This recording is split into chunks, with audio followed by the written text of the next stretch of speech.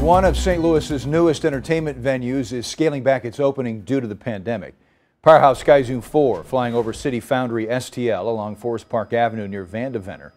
The venue announced today it will not open its food hall, public market, and businesses in the foreseeable future. This includes the all-new Alamo Drafthouse movie theater. But private office spaces are open.